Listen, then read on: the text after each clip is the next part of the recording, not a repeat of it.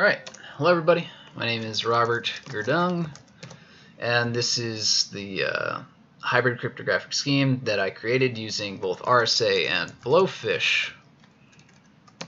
And I'm going to be doing an extended demo where I just kind of talk about the things that come to mind when I'm doing this. I did a PowerPoint presentation with a short demo, but this is just going to talk about the issues that I have with my code because I believe this is more of what you want. I'm going to be submitting both, but I think this is more of what you want. Now, the biggest issue that I had with this project, my biggest roadblock actually this whole semester, was using CryptoPP. CryptoPP was probably my entire stress for this class. This class was fairly great other than that. So if you don't know, you can use a thing called VCPKG to install CryptoPP. So what you'll do is you'll find and download VCPKG, and then you'll run the bootstrapper, and then find the exe in your directory, which will be in the same place as the bootstrapper. So you go to the command line Windows, you run through, you go to the directory, and then you just type in VCPKG install CryptoPP. And it'll download and install it for you, build it, it'll run just fine, it'll test it, and everything will be great. And then to use it, you just type in VCPKG integrate install, and then it will link it to your Visual Studio, and that'll be the end of that. The only thing you might need to do is go into the properties of every project you want to use it with and include it under additional libraries. And then you can just pound include it just like that. Let's scroll up real quick. Right there. So yeah, that was the hard part for me anyway. Then it came down to you know, just RSA and Blowfish again. Blowfish, that's fine. So it came down to RSA and Blowfish, and our professor covered RSA very, very well. So it just came down to what is Blowfish, and Blowfish is covered on Wikipedia. It's a publicly available encryption service for the most part. It's just an algorithm that anybody can really research and use for their own uses.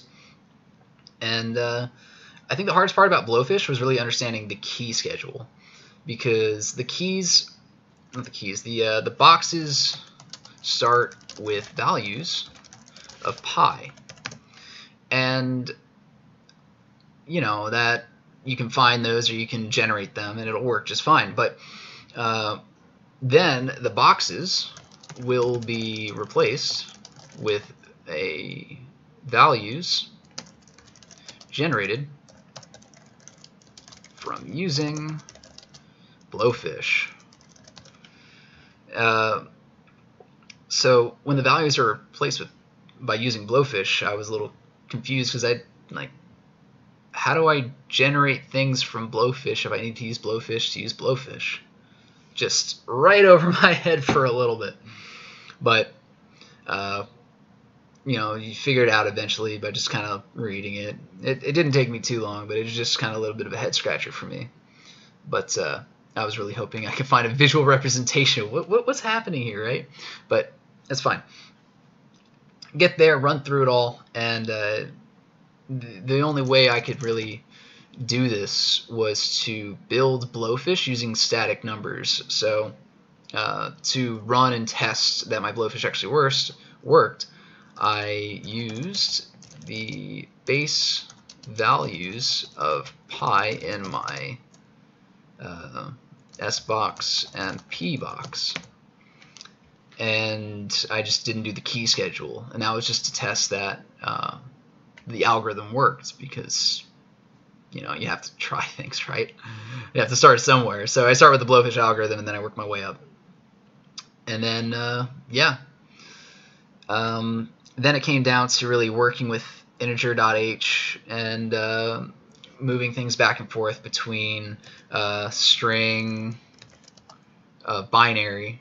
So it was like binary string and integer.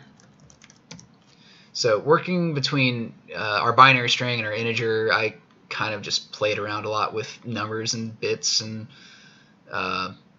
like converted things into an integer to OR them or exclusive OR them, and then do modular addition, and then go back and forth with that. And that was probably the hardest part, really, was the key schedule. After that, the rest of this was, just a matter of understanding it.